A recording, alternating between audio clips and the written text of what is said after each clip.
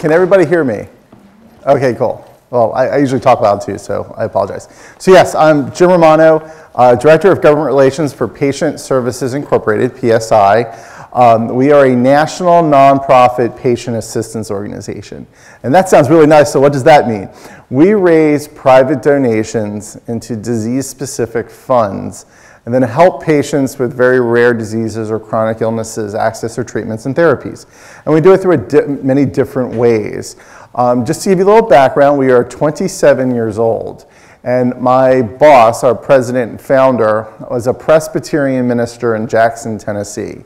And in 1983, he was living the American dream. He was a minister at the Second Cumberland Presbyterian Church in Jackson. Married, had 2 small children, but he also had a rare disease. He had mild hemophilia, the blood clotting disorder. And he'd never been treated before in his life. Goes and plays basketball at the church picnic. He says, I went up for a layup, jumped, came down, and broke my ankle. Went to the emergency room, set the ankle, saw, oh, you have mild hemophilia. We're going to give you clotting factor concentrate, which is what was used to treat people with hemophilia back in that time period. In those days, clotting factor concentrate came from plasma, which came from you and me when we went into the, the Red Cross blood drives, and we would give our pint of blood, and they would take it and they would manufacture it or fractionate it into different treatments, and one of them was clotting factor. Unfortunately, in 1983, most clotting factors, which were made with plasma, were contaminated.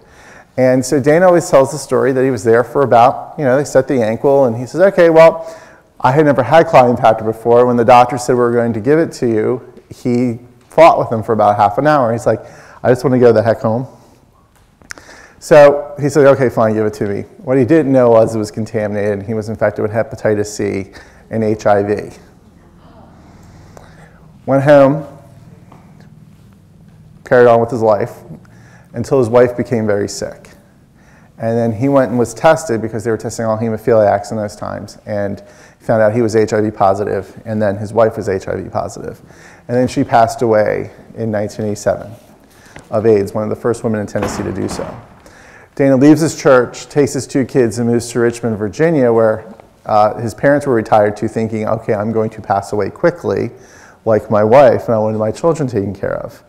Through a series of events, ends up in MCV Hospital, which is in Richmond, and meets the hematologist on call, tells his story, and gets a job as the clinical counselor working with children who have terminal illnesses. And that's where PSI was eventually born out of. He was counseling several families when he heard about a lot of the financial issues that people were having. He was able to raise some local donations and paid 2 COBRA payments for 2 families. Everybody knows what COBRA is, hopefully. But if they don't, I get to that here in my talk. But that's how PSI was born. And we started with hemophilia, and we help now about over 30 different illnesses.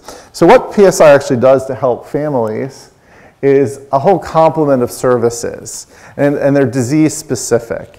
But we do health insurance premium assistance, treatment, copay, co-insurance assistance. We help people with ancillary supplies, travel expenses. We actually have lawyers on staff who help some patients obtain disability benefits like SSI, SSDI. And then, of course, we also sometimes help with PAP, getting free drugs to certain patients. So we like to say we run a complement of services. And then there's my job, which is patient advocacy. I got to meet Dana when I was in college, actually. It's a little bit of a funny story. I had 3 uncles and 2 cousins who had hemophilia, and all of them were infected with HIV because of the medication that they took. And I was an angry teenager. I was an angry teenager because my uncle came to live with us when he was dying. And I couldn't believe this happened to him. So that's how I ended up meeting Dana when I went to college and started lobbying on a bill that would compensate hemophiliacs, which I'll get to later in my talk. But PSI really helps people with a full complement of treatments and services. So these are the disease groups that we help with. So we've either had programs in the past or currently have programs, and we have the complement-mediated diseases program, but that's one of many. So we have hemophilia, primary immune deficiency, chronic inflammatory demyelinating polyneuropathy. So we help a lot of enzyme deficiencies, plasma disorders, rare diseases. We help some cancers, chronic myeloid leukemia, gastrointestinal stromal tumors. The reason I like to show that is some people who are sitting there have, in audiences, while they're there for that disorder, they know people who have other disorders, and it's always good to know that there's people out there to help. And that's what we're really here to do. We're here to help people.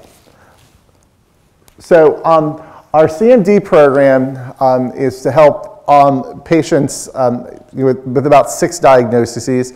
Obviously, atypical aHUS is one of them, but we also have AMR, SDEC, aHUS.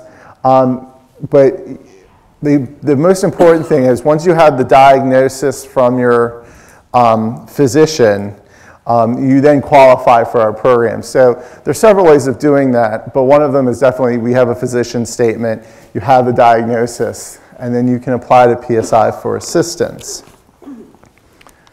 I'm going to see some industry jargon real quick. So if you all know this, great. A lot of people, a lot of disease groups I talk to sometimes, they're unsure. But obviously, your deductible is like your out-of-pocket expenses. You usually, with most insurance policies, whether they're public or private, have to satisfy a deductible. And so that's obviously a predetermined out-of-pocket cost.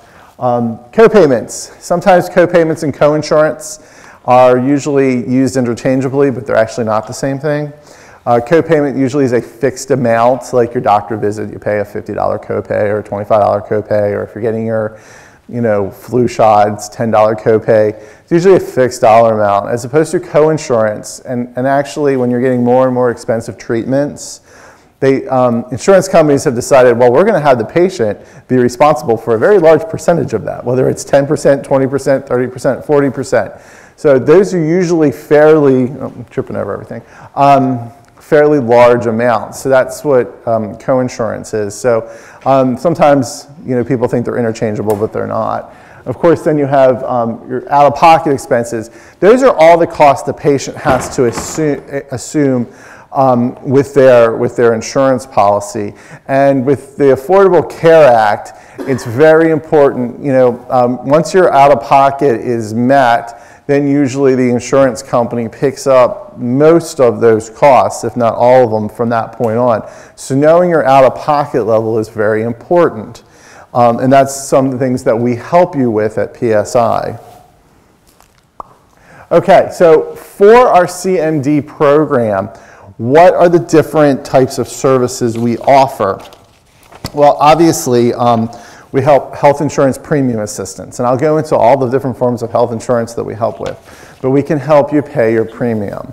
We can help you with your co-payment, co-insurance assistance. So once you have your policy and you paid your premium, you get to go and you have your Solaris, you could owe a percentage of that, whether it's 10%, 20%, and so PSI can help you satisfy that. We help with some ancillary assistance. I will get into that shortly. Travel assistance, and then infusion and nursing services. So we really, I think, for CMD, offer a lot of great services to the patient. So I'm hoping that if you haven't, and this is something you need assistance with, that you'll turn to PSI. Okay, so these are your responsibilities. I talked about, you have to fill out, usually you go online or you can contact PSI. And you go to the PSI website, you can apply for the program. There's a pre-screening tool. Just to let you know, we help people from who don't qualify for Medicaid or who are uninsured all the way up to about 500% of the federal poverty level. Now, we take into account a lot of extenuating circumstances. So there's a pre-screening tool on our website that you guys could go to and check out, and you'll be in very good shape to determine whether you can apply for assistance. We get referrals from a lot of places, from the foundation, from the PAP with our donor, from specialty pharmacies. So we receive referrals from everywhere, but you guys can self-refer. And then all you have to do is show proof of, with your like I said, a physician statement, and then a proof of your insurance. So you have to make sure you're covered, whatever that is. So those are, pretty important patient responsibilities. Okay, so forms of insurance. So we help for private or commercial coverage.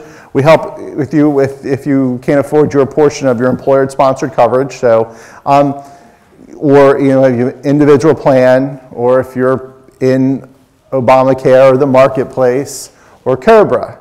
COBRA was the continuation services passed in the 1980s that basically allows you to continue if your company has 25 or more employees. If you lose your job, they have to. You have the ability to continue your coverage. You just have to pay 102% of the premium, which I know a lot of people, once they lose their job, cannot pay 102% of their premium. 100% of the premium, 2% administrative costs. But PSI can help you with that, and that's really important. Okay, some public insurances. We help people with all forms of Medicare. So we help to pay your premiums, or your Medicaid. Now, Medicaid has been going from traditional fee-for-service Medicaid to Medicaid managed care plans. So PSI could help you pay your premium of your Medicare managed care plan.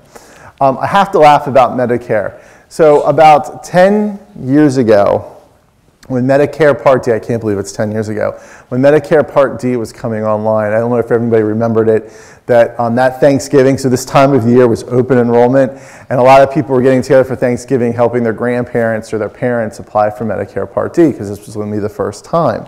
So my wife and I drove to Georgia. Now, I hate going to my in-laws. I'm going to be perfectly frank with everybody, and my wife knows that. So it's like going to the backwoods of Georgia, no offense if anybody's from Georgia, but they don't have cable. Like, they don't get a newspaper. I'm a junkie when it comes to that kind of stuff. And this was 10 years ago. So my wife I said, okay, Carolee, I said, Carolee, I'm going to bring my computer. No, you're not bringing your computer, Jim, because you're going to spend the whole time on your computer doing work. You're not going to socialize with anybody, and I'm not, no, leave it at home. Okay, fine. Left it at home. Drove to Georgia, unpacked the car, because of course when we go to Thanksgiving, I have to bring all the Christmas presents to do Christmas with my in-laws. So, drive all day from Virginia to Georgia, get there, unpack, sit down for 5 minutes when my father-in-law comes and dumps all this stuff he had gotten from different insurers for Medicare Part D.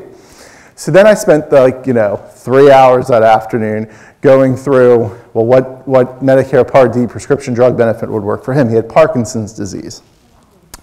I said, Carolee, if I had had my computer, I could have done this really well. So she's sheepishly sitting over there. So I spent about 3 hours. We found this good plan, no donut hole, higher premium.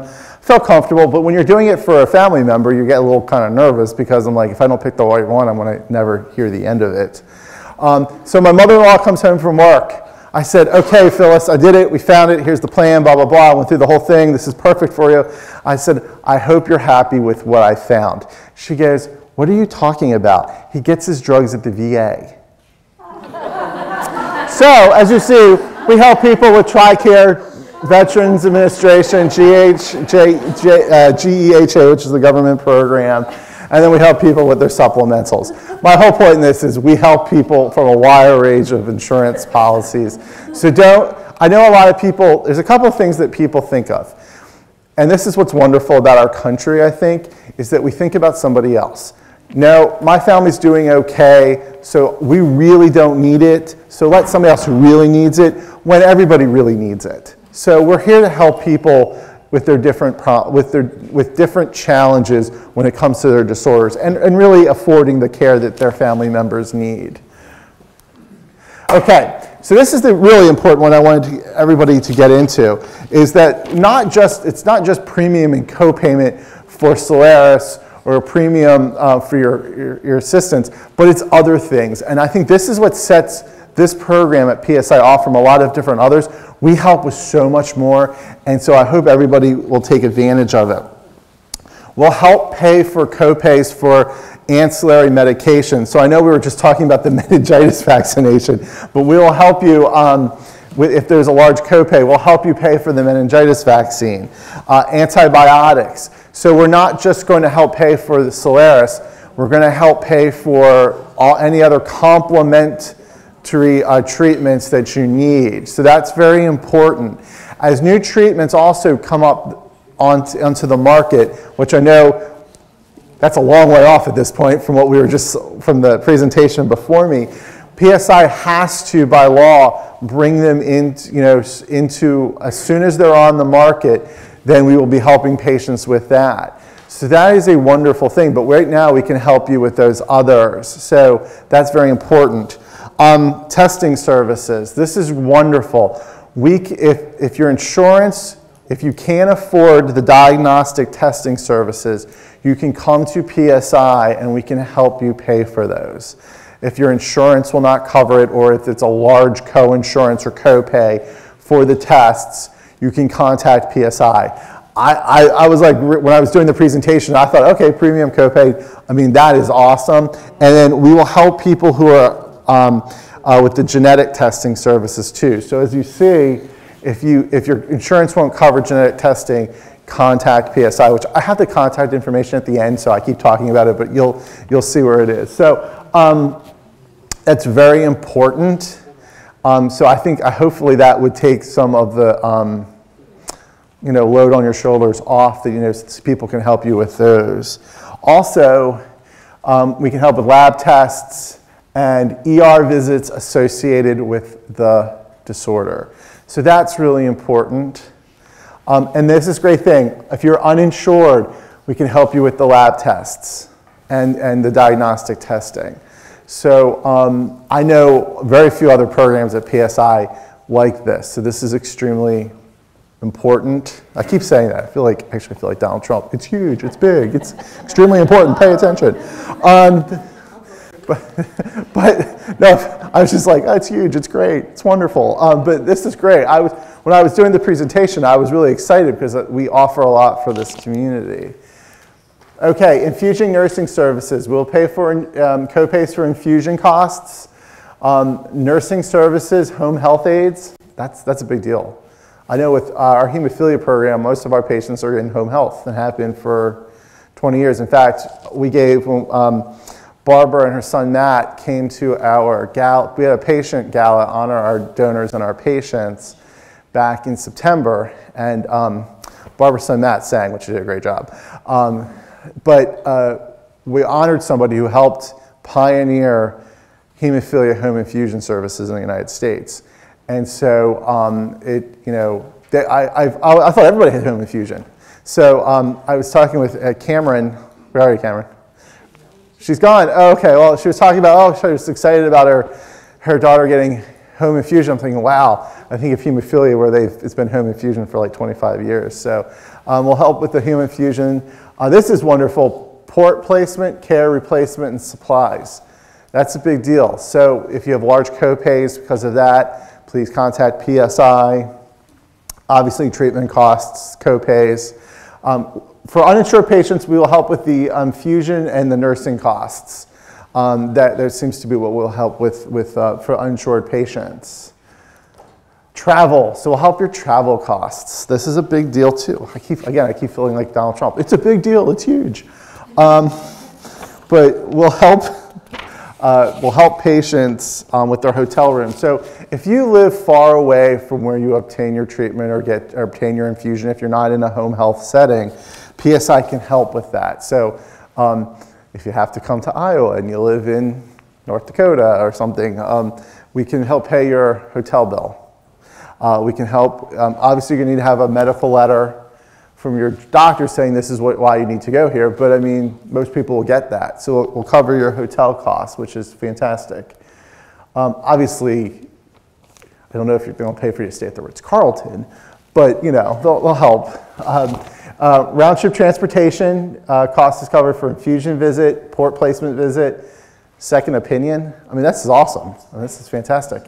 Your mileage is reimbursed at 35 cents a mile if you do it via the road. So round trip from physical address to treatment center. It's kind of like how I do my expense reports, my home to here or there, get on MapQuest, number of miles. Airfare, fantastic. For you and for a caregiver, or if you're a child for a parent, I mean, that's wonderful. That's huge. No, just kidding. Parking and tolls. So this is a great program.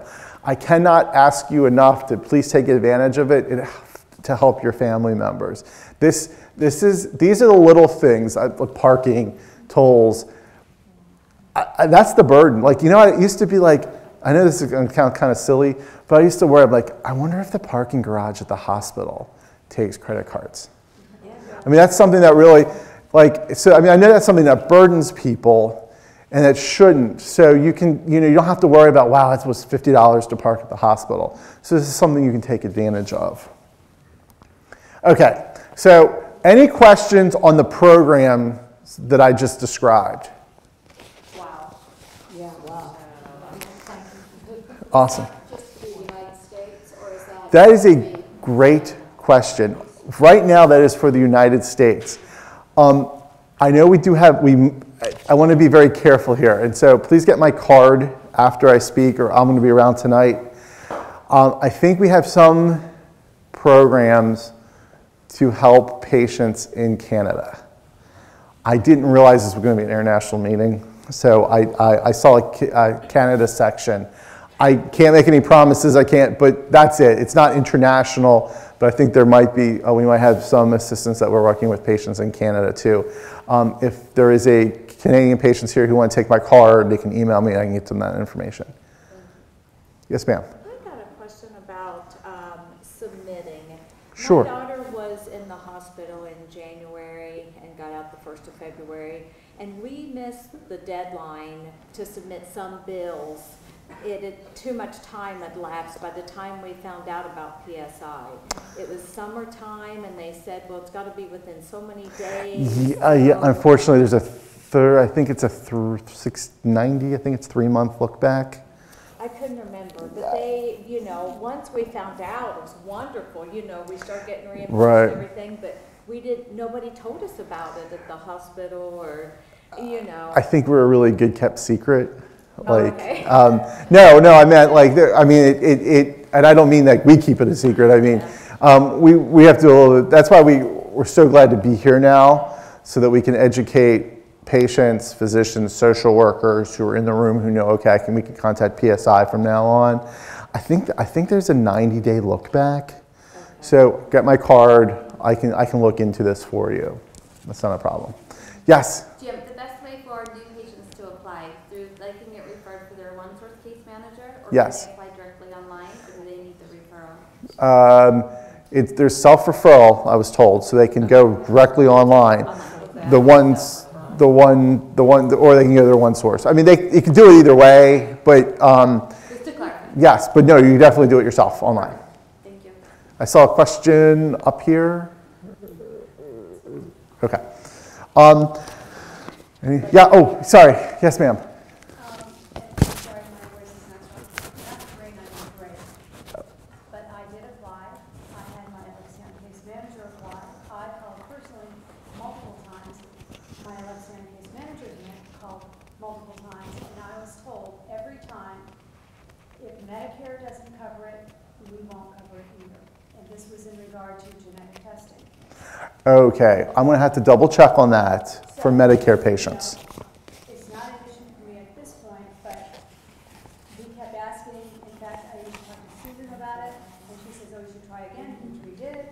And had Sherry call them, she had her, and they kept saying, if it's not covered by Medicare, we will not help you. With genetic testing, I didn't ask about anything else. Okay, well, let me check on that, because it was right there in bold on our patient parameters. So I'm going to give you my card, and we can talk. Would just be a training problem?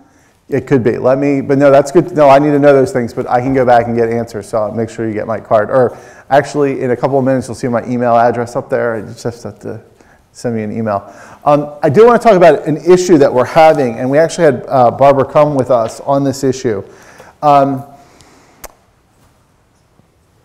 Obamacare, the Affordable Care Act, brings a lot of emotions to people, good and bad,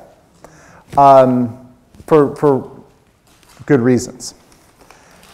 PSI was an initial supporter of the Affordable Care Act in that the hardest part of our job prior to the Affordable Care Act was when a person came in who was uninsurable, they had a gap of coverage that was more than 18 months, you couldn't get them a policy.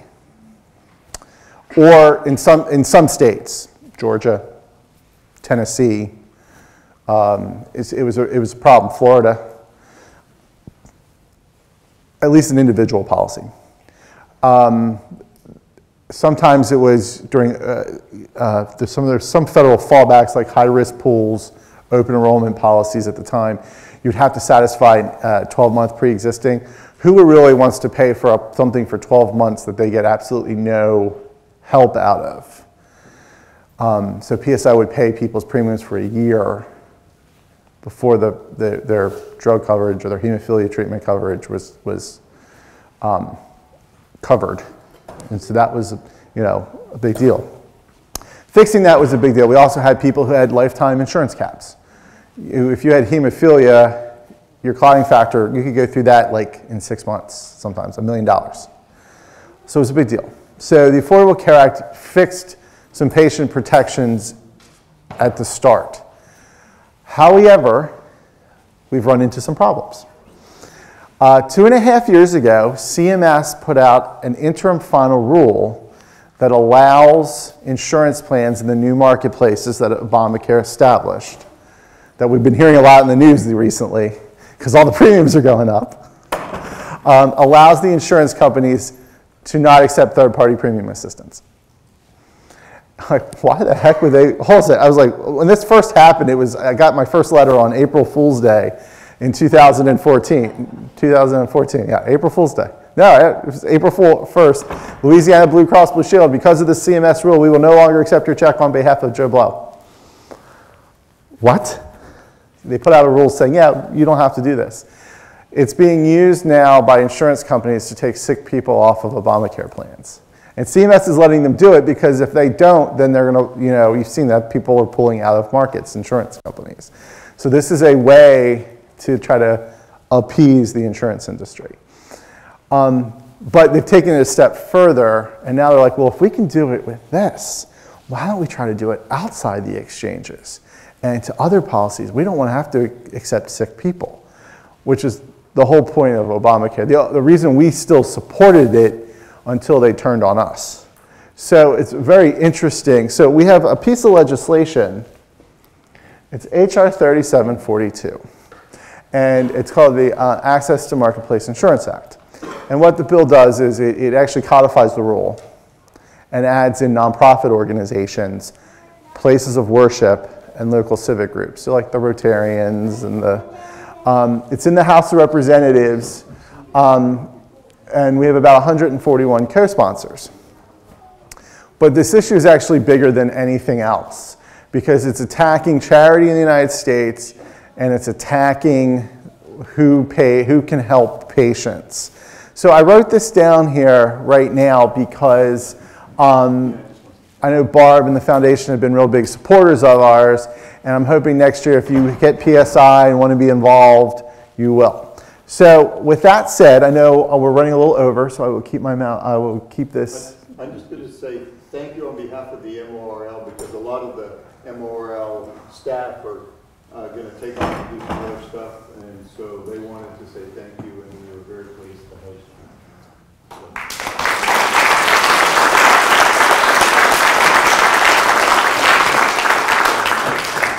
So here's my email, there's my number. If you have questions, comments, concerns, you want to be involved with the legislation, please write my information down. I'll be here for the rest of the day, tonight. Won't be here tomorrow, but please email me or call me directly. That's my direct line. And, or call Barb, she knows how to get a hold of me. So thank you very much.